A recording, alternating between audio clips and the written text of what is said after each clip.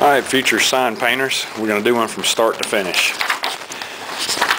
We've got a design here that we have printed onto a piece of transparency material. You can do this with your inkjet printer. Go to Staples, go to one of the supply houses, office supply houses, they'll make you one. Find you one of these at a school surplus, something like that. This is an overhead projector. Do that, and we have art.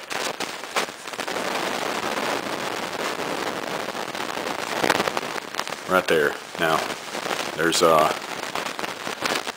warn you ahead of time that this becomes a lot of fun to play with and will waste a lot of your time. There's a very famous cartoon of the sign painter working over there on the easel, and a fly lands on the projector and the poor guy dies of a heart attack. So be ready for that. It's happened to me before, moths, things like that, working in the shop at night. They will startle you. Roll out your piece of paper on the easel and trace this artwork just with a pencil, just like grade school. Okay, we've got the paper up. We've got a pencil sketch of what we're doing. This easel here is drywall, faced with drywall. So you got a soft surface for your pounce wheel to dig into. This little wheel right here, a lot of little teeth on it. I don't know if you can see that in the camera. That's what you're doing. You're tracing with this wheel to make little tiny holes in the paper, just like that.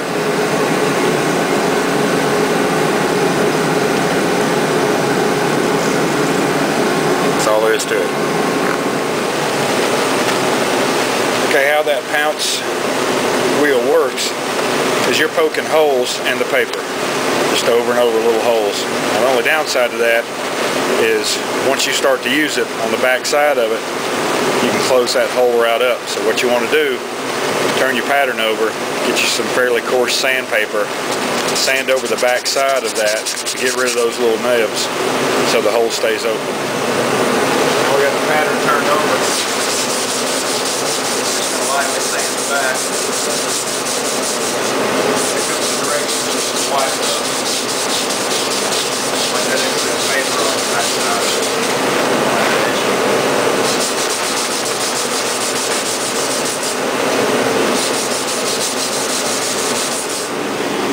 Okay, this is what you call a pounce bag. It is a scrap of cloth, a sock, anything like that. Giving it a little piece of cloth inside to act as a weight, a little charcoal powder, rubber band, you got yourself a pounce bag. And what you are doing is you've got your pattern laid down, it's got little holes poked in it, and you're going to go over the whole thing like this. And this transfers the charcoal through the little holes and marks on your panel, or whatever it is you're lettering, where you want the letters to be, the stripes to be, what have you.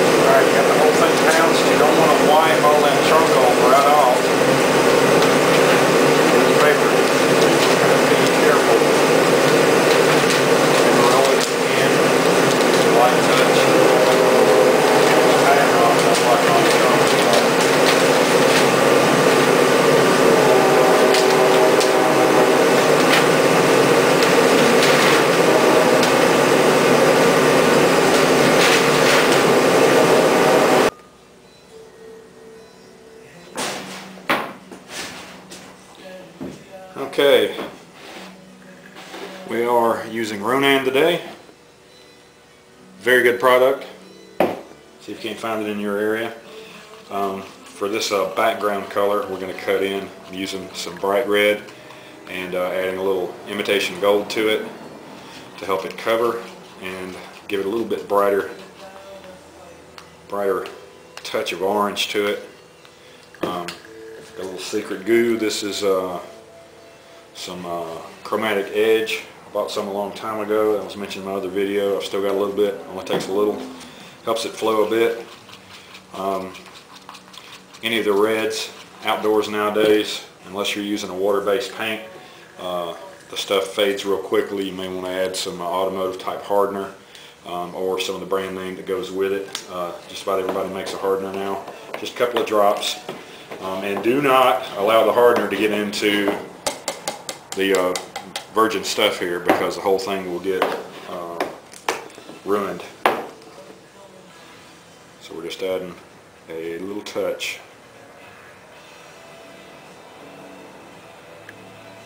We'll go just a little tiny bit, and that's plenty. Mix thoroughly. And you can go to the art stores and get all kinds of cool little mixing tubs and this, that, and the other. But these work fine. Make sure and wash them good. You don't want any oil, greasy food stuff getting in your paint. But other than that, you're good to go. Okay, for cutting in, we're going to use a lettering flat. These are great. The old timers will tell you that at least back when we were doing this, everything was still done by hand. Speed, of course, the faster you got done, the more work you could do in a day, the more money you made. So a flat, you could do some truck lettering with a flat and really get some speed. Now they're a whole different animal from the quills, but it's like anything else. Once you get used to them, it's a great tool. Cleaning this out in some mineral spirits, because at least using oil-based paints, you clean these things thoroughly when you get done, and you put a little oil in them and work it into the heel. It keeps the hair supple. Motor oil, lard oil, there's all kinds of specialty oils for it. Just something that's not going to dry out. You get them done and lay them out flat. Alright, and one of the first things you want to do is work the paint in good. And I'm using the side of the little tub here. And you want to work it on a flat surface. Palette it out a little bit, because there's going to be a lot of gooey still down in the heel of this. It's going to affect your paint. So you want to go ahead and work a little of that out. Try to get it all consistent. Just like this. Drywall's a little absorbent to do this. One of the guys I used to work for always had a calendar, glossy calendar hanging on the wall, and he would work his brush on that. Magazine, Yellow Pages are always good. Yellow Pages make good palettes, by the way. If you get into pinstriping, those are always handy. And you're ready.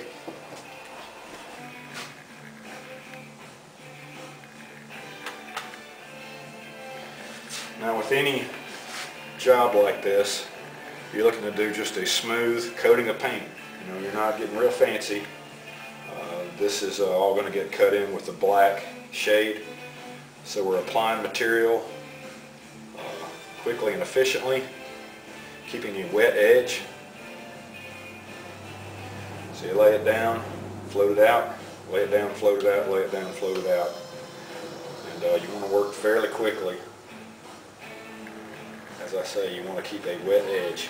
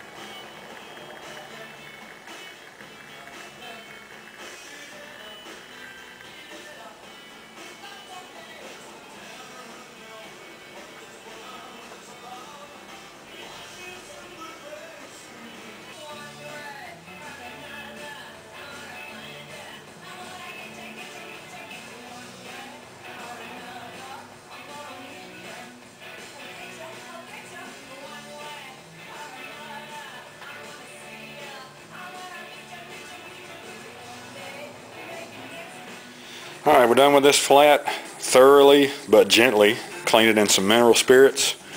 I've got a can of oil here. Been using this same can for absolutely ever. Suddenly it's been forever. I used to didn't be this old. Okay, palette to brush. And this is the way I was always taught to store them.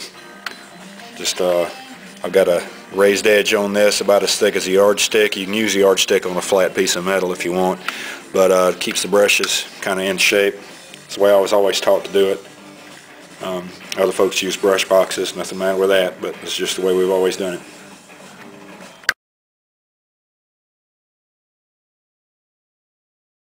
Alright, we're adding some stripes to the background. I took the same background red that already had a little hardener in it. For this, I'm kind of going with an old-fashioned color, so that bright red, we're adding some imitation gold to it to get the correct color of orange.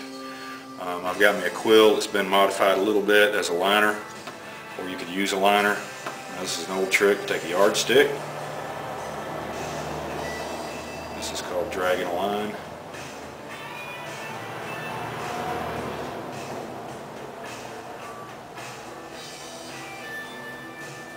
You don't have to be super clean here at the edges because that's going to get covered up with the black drop shadow. The black will be the last thing to go on. So you can cheat a little bit.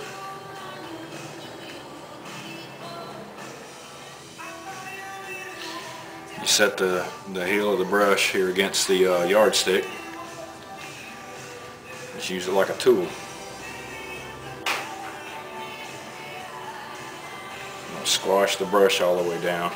Let the brush's character show up. So I'm going to squash it all the way down to the heel.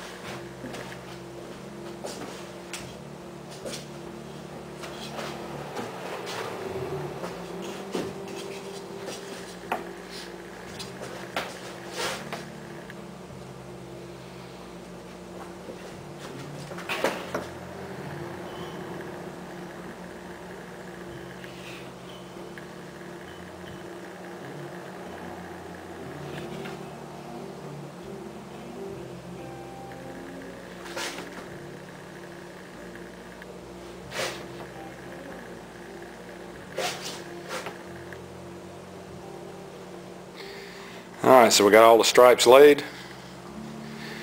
And like I say, it's a little rough around some of the edges, but all that's going to get covered up with the black drop shade.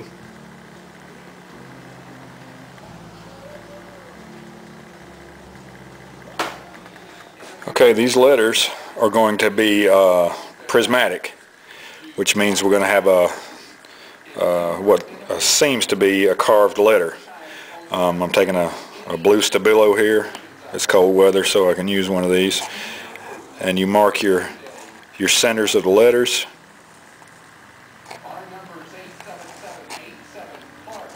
And figure your angles, you know, where's your light going to come from. and what's going to be your shade side.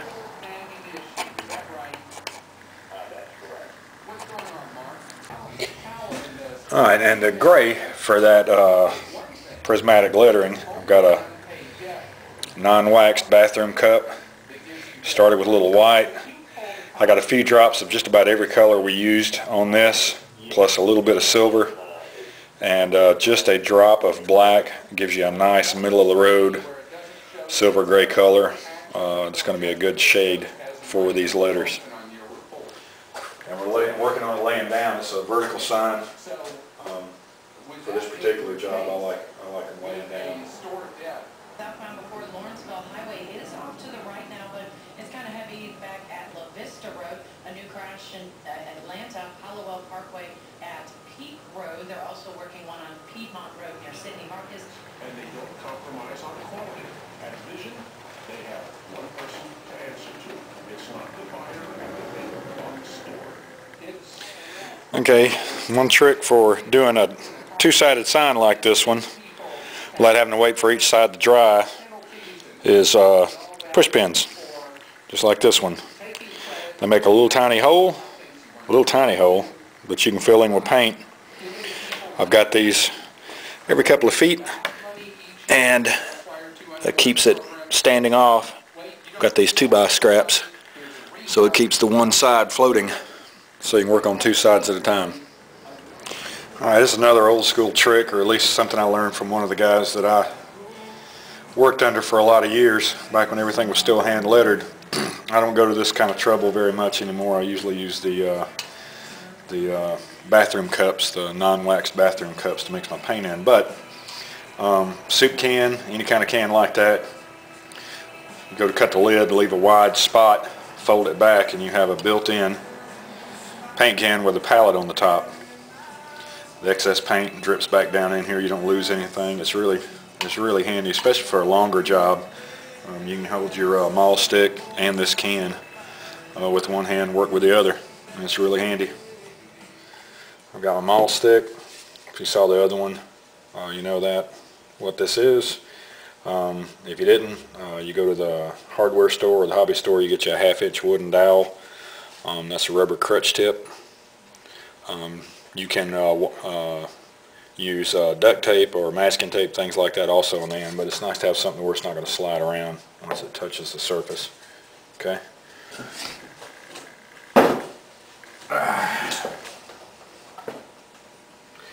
Now we're going to paint in the outline and drop shade. Got a gray quill here.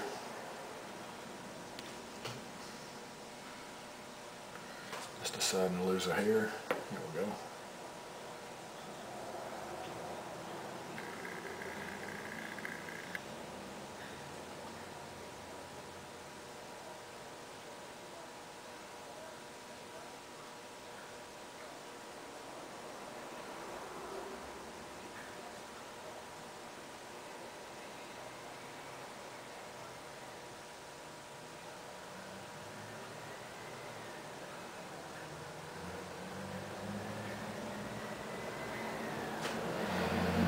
The rest of the job you didn't have to be as tight with. The overruns and things like that are going to get covered up by this drop shadow and outline. So this is the point where you stop and try to do a real clean job, because this is going to be what makes or breaks the entire thing.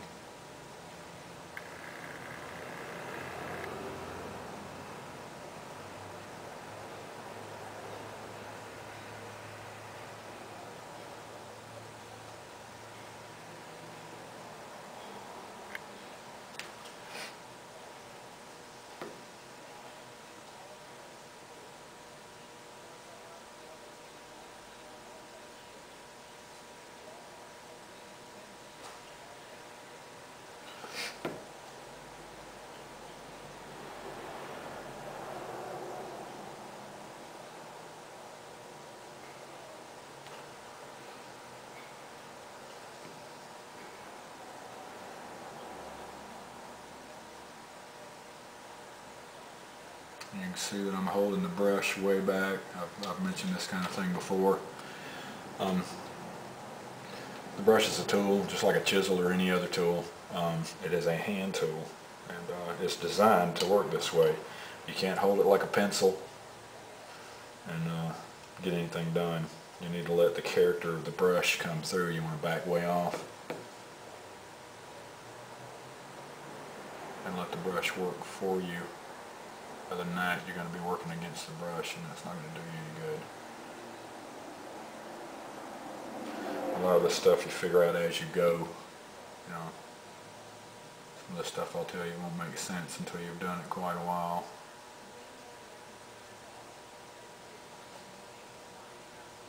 But like I always say, this kind of thing here is an acquired talent. You may be artistic, you may be apt to be able to design well, that is a gift. But knowing the mechanics, the brush mechanics of lettering or calligraphy or any of that is an acquired talent. You may have an aptitude for it, and that's great, you get a head start. But nothing beats doing it over and over and learning how to do it. It's just part of it. So it's like tying your shoes. You do anything 4 million times, you get pretty good at it. You just have to keep doing it. This kind of thing will not happen overnight.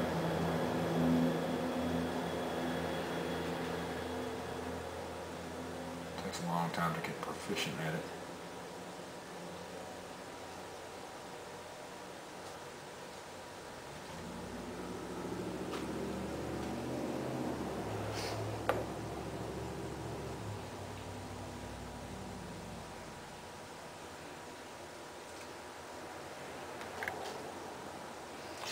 Twisting the brush into the corners. We'll do a video one day of just straight ahead lettering. But this is the job that was in the shop today. I don't do a whole lot of just regular lettering anymore, but we will do a regular, just a panel, just to be doing it. And we'll talk about how to form some of those letters.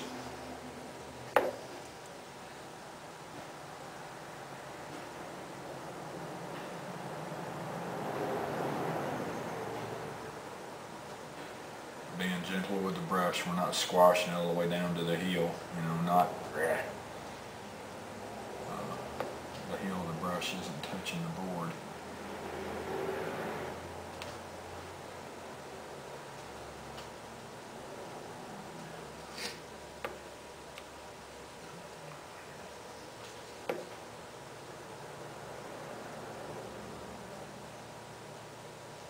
There's a little turn to the brush here. Turn it between your fingers to get that little corner point. But I did in the wrong place. It's up here.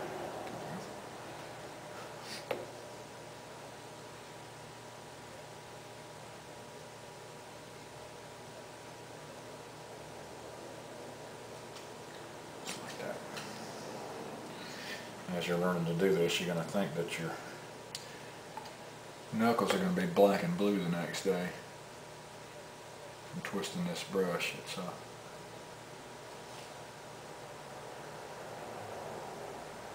doesn't sound like much till you do it for a few hours.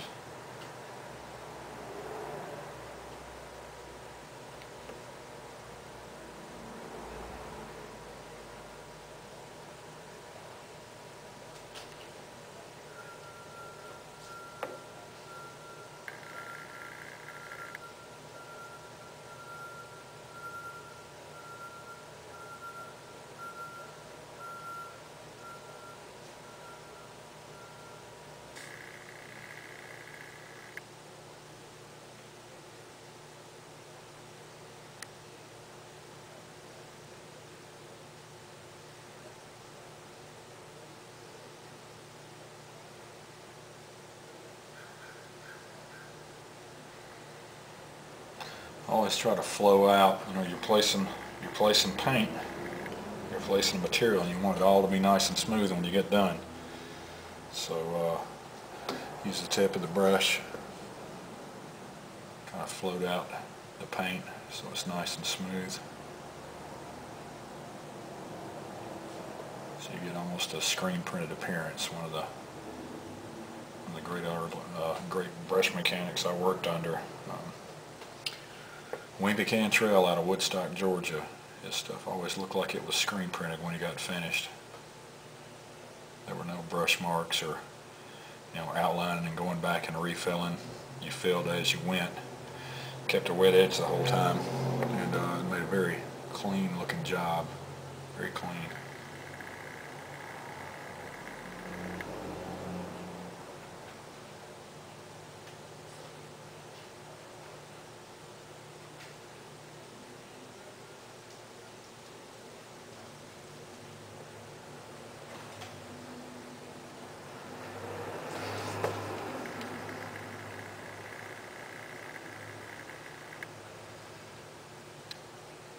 Kind of keep an eye on the tip of your maul stick. Try to keep it out of the wet paint. I just did this gray, so you don't want to smear it around.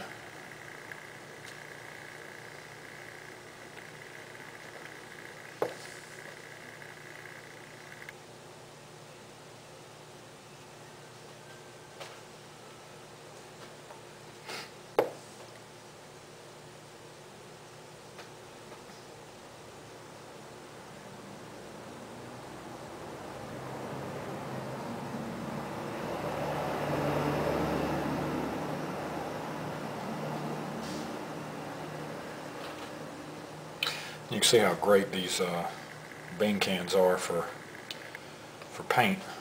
You've got a built-in palette, and it's easy to hold with your maul stick. It makes for a fun job. And there's different schools of thought on the lettering. I know a lot of guys that I worked for one of the guys that would have a can of paint and a can of thinner and a palette, and he would dip from one to the other and mix the paint as he was lettering. And I know a lot of guys that are real good that do that, and I've done a little of it myself, but there's something about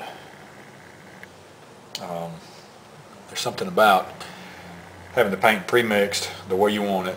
Every time you go to the board with the brush, you get the same reaction. There's a lot to be said for that. You don't have to worry about, you picked up a little too much paint that time that you dipped, or a little too much thinner that time that you dipped, and you got a little bit different reaction off of the brush. This way it's always consistent. No time wasted. A lot to be said for that, especially when you were doing this and this is how you made your living. The sooner you got done, the sooner you got on to the next job, the more money you made. So it was all about how to do a job crisply and cleanly with as much speed as possible, because that's where the money was. Especially in the days right before I got to it, you'd be a journeyman painter, and it was a percentage. And you'd make a really large percentage of every sign that went out the door.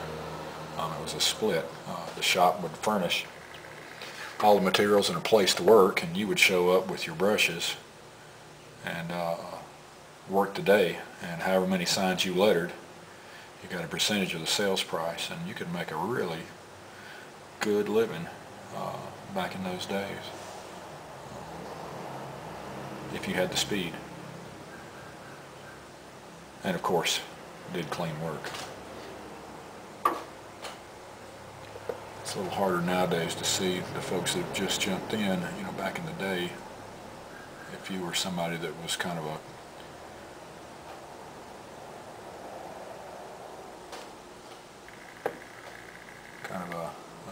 jackleg, so to speak, and just coming in doing stuff cheap and undercutting the competition, which was common. The signs usually reflected it. You'd have somebody that didn't really know how to run a brush, and you'd have a sign that basically said that. Nowadays, machines cut the letters so perfectly, it's hard for most folks to tell. I mean, the letters are perfect, so now the sign may be hideous, but the letters are perfect, so it's harder to pinpoint why you don't like it.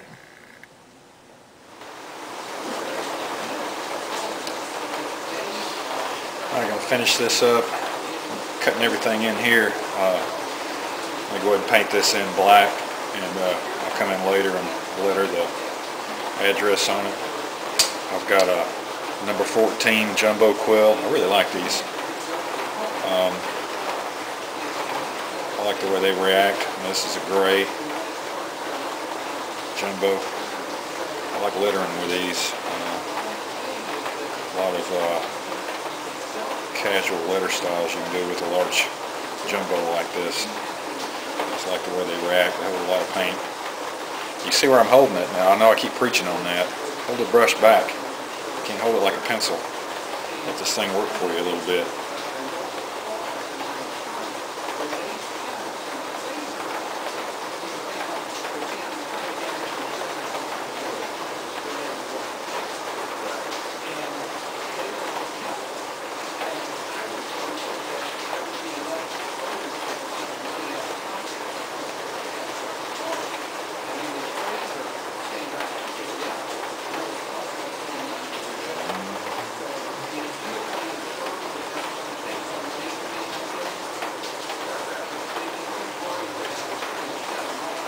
Cutting this in, instead of taping off, instead of running tape where the blue and the black go together, you use your hand like a tool. You grab this edge right here with a finger, lock your hand together, leave plenty of length, let the hairs be the shock absorber. Now I got a reference line drawn on here, but this is how you do it. Pull your line, just like that. And work as you go, keeping it wet, so you end up with, you're keeping your wet edge. You have a nice, even coat of paint. You don't want to run this line and come back around and try to fill everything in. If your line dries, you will see the difference. You don't want that. Costing you money, driving away jobs. Next July, citizens in Metro Atlanta will consider a transportation referendum that funds over 100 transportation projects. The plan requires strict accountability, a citizens' oversight committee, and annual audits to ensure projects are completed on time and on budget. Tens of thousands of Metro Atlanta residents participated in a process to select projects with a goal of reducing traffic, creating jobs, and improving our quality of life. Voters will decide if this transportation plan is needed in our region. Learn about the transportation referendum by visiting www.transformmetroatlanta.com. Paid for by Metro Atlanta Voter Education Network. This is the sound of someone paying their babysitter when they've run out of cash. Can't seem to find my checkbook anywhere, so here's 14 quarters, a brand new fondue set, and a greatest hits of the 60s 8-track tape. You don't mind, do you? This is the sound of a Chase checking customer paying their babysitter when they've run out of cash. Okay, I just sent the money to you with my smartphone. Are you free on Thursday night? With Chase Person-to-Person Quick Pay, you can use your computer or smartphone to send money as easily as sending an email. Type in the person's email address or mobile number and the exact amount you want to send, and click. No fees, no sharing account info. This is the sound of a babysitter getting paid with Chase Quick Pay. That's unbelievable.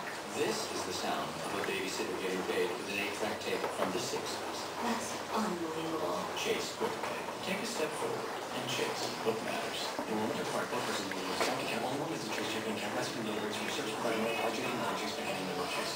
Allen Vigil still Ford Truck Headquarters right now. Get a 2011 Ford F-150 XLT truck equipped, not stripped, at a full $10,000 off. Stock number S5776, MSRP of $37,710. Buy it now for only $27,710 plus tax, tag, title. There's never any bait and switch in Allen Vigil, even 40 more there to choose from. Don't buy anywhere else. Go to Allen Vigil Ford Lincoln, Monroe, Fayetteville, online at vigilford.com. That's vigilford.com. Tornado watch across North Georgia. I'm Channel Action News meteorologist Brad Nitz. Severe Weather Team 2 is tracking this system as it moves into our area.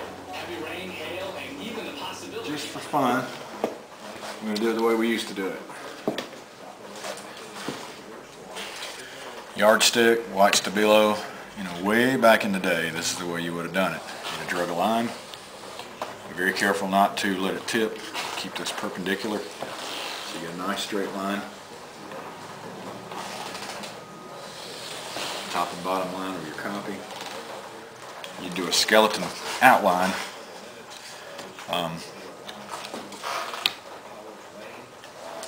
Which is just an indication of letter placement. This doesn't have anything to do with necessarily how they look. We're not going to the trouble of a pattern. Like in the day, if it was kind of a knockout sign, this is just the way you do it. You'd give indication just for letter location. That's all it would be. Now, you know, you could get away with this after doing it for a long time because you already know letter forms and proper forming of letters and such as that.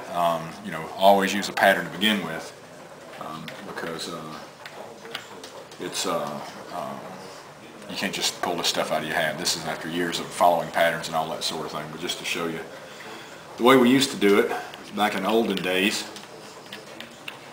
Move the printing down a little bit.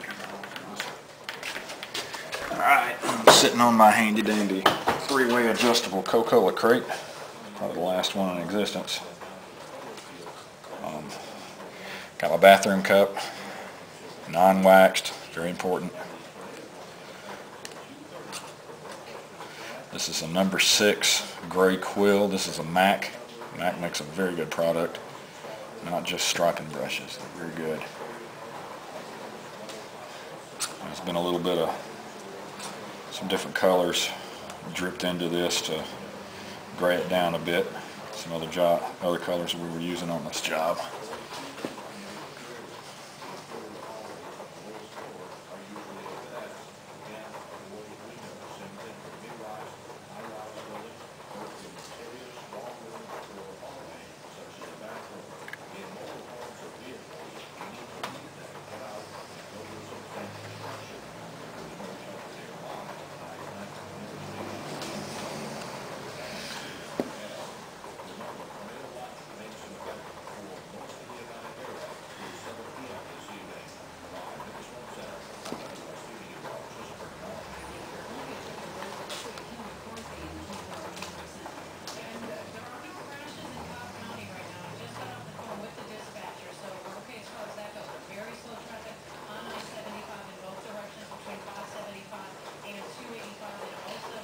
The way we used to do it.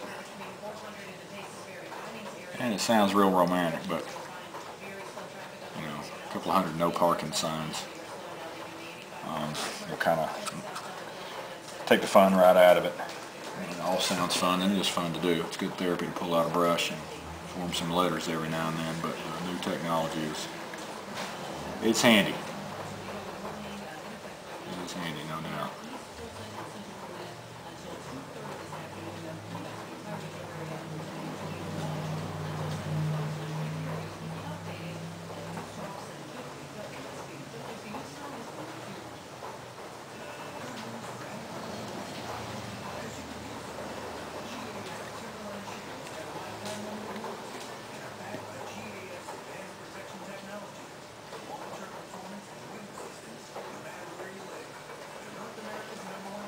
What I was talking about with knowing letter forms, you need to know that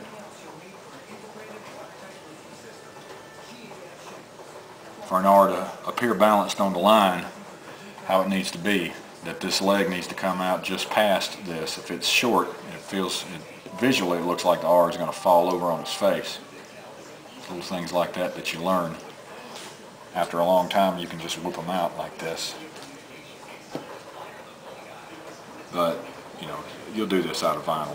It's ridiculous to do letters like this with a brush. This is just, I'd say, just for fun. And this particular customer is excited about having one done by hand.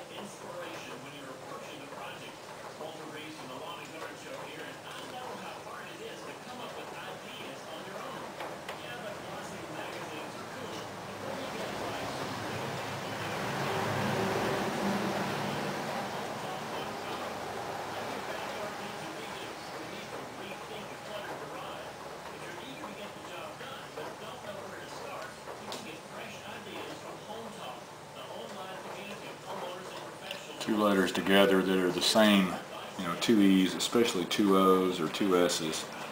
Kind of thing used to drive you crazy when you were learning how to do this, because you didn't seem like you could make two just alike. It would drive you crazy.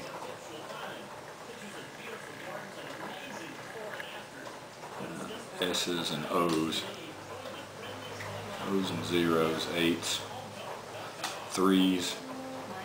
Everything was rounded. It was always tough, but especially O's. Old McIntyre is one of the guys I used to work for back when everything was still by hand. Called them Wompy Jawed. There you go with those Wompy Jawed O's again.